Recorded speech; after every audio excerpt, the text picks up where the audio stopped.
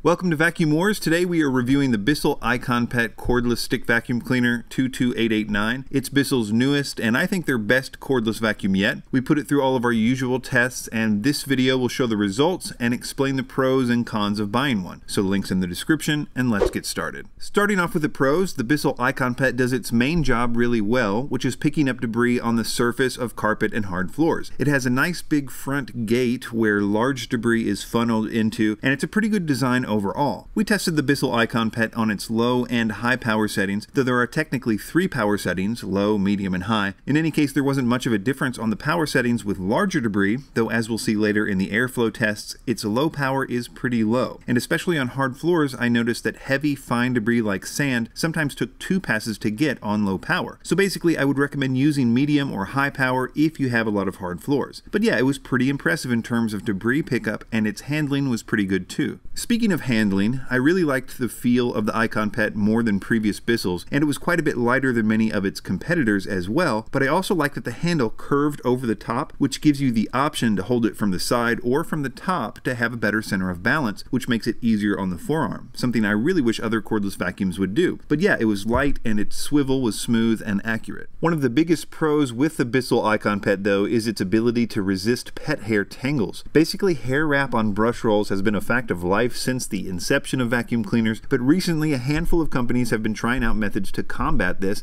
and Bissell is one of the best. We tested this by spreading out 1 gram of 5-inch hair, which was picked up with no tangles. So we upped it to 1 gram of 14-inch hair, something that is very difficult to do, and it also perfectly picked it up with no tangles. So I'm not sure where its limit is, but it's more than these tests, which means that unless you operate a pet groomer business, this will work for your situation, and it might even work for that situation. The next pro was filtration. I've become something of a filtration snob since starting this channel, and I've seen how important it is to buy a vacuum that has a sealed system with a good filter. Otherwise, you're pretty much just putting what you vacuum up back into the air, and for the most part, most cheaper cordless vacuums are not sealed. So I was happy to see that the Bissell ICONpet passed our fog test with no visible fog, so it wasn't necessary to do the more in-depth dry particle test. Basically, even though the post-motor filter isn't technically a HEPA filter on the ICONpet, it's very close to a HEPA, but more importantly, it's a true sealed system. So it does the job, and it's a great choice if filtration is important to you. I like that the attachment set included a motorized pet tool for upholstery or stairs or car cleaning or whatever, which is a valuable addition. I like the huge bank of bright LED lights, which I find extremely helpful. If you haven't vacuumed with LED lights before, you'll be surprised how much it helps. The final positive thing is the battery life. Bissell says it can get 55 minutes on low power with the cleaner head, 32 minutes on medium power, and 18 minutes on high power, which I was able to confirm in our tests. Basically, these are really good battery life numbers when compared to other cordless vacuums. Almost an hour on low and 18 minutes on high power are great numbers, though as we'll see in the next section, it's mostly because the power output is quite low.